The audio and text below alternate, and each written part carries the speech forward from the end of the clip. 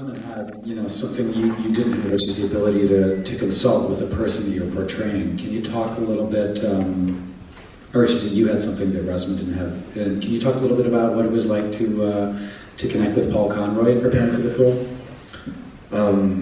It was just such a privilege to be able to have that access, and invaluable as an actor if the person you're portraying is a constant presence on set. I mean, we've talked about this a few times, but Paul, he's quite a character, and he came out to Jordan when we shot it, supposedly for a week or two, to sort of give us a bit of guidance and get us going early in the process, and then we couldn't get rid of him, and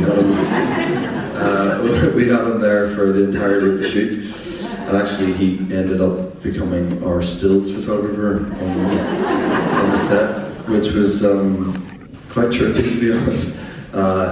But he's become a dear friend of mine now, and I love him dearly.